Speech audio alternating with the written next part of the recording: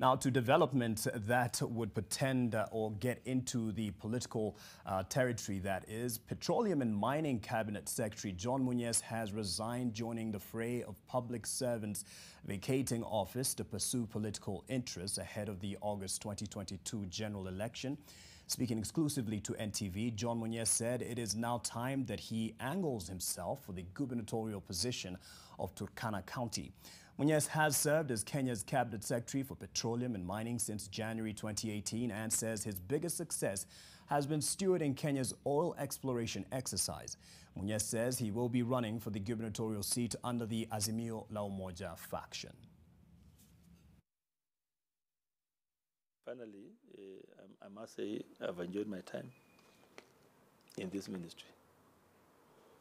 Now the people of Turkana are waiting for me, because my next assignment, God willing, is going to run for the seat in Turkana, the seat of governor in Turkana. You know, Turkana, with all the problems it's facing, with you people in the media always looking at our poverty there, lack of water, insecurity, illiteracy rate, which is so high, the underdevelopment in Turkana, with over 12 billion shillings, with the support from the donors with another 4 billion, amounting to about 16 billion shillings being received in Turkana.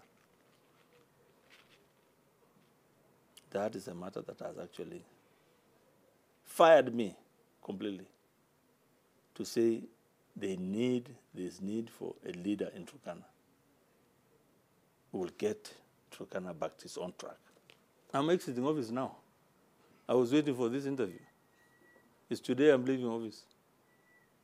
The law said we vacate on the 8th. Unless otherwise, I'm just a good servant following the law, complying with the law. The IBC says it. The new circular by Head of Public Service expects all of us to leave office today.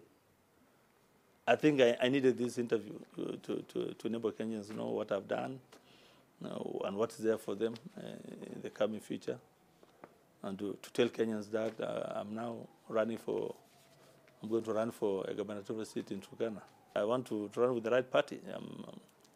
With Baba, we want to run this time as Azimio in Turkana to ensure we win it. That's the direction.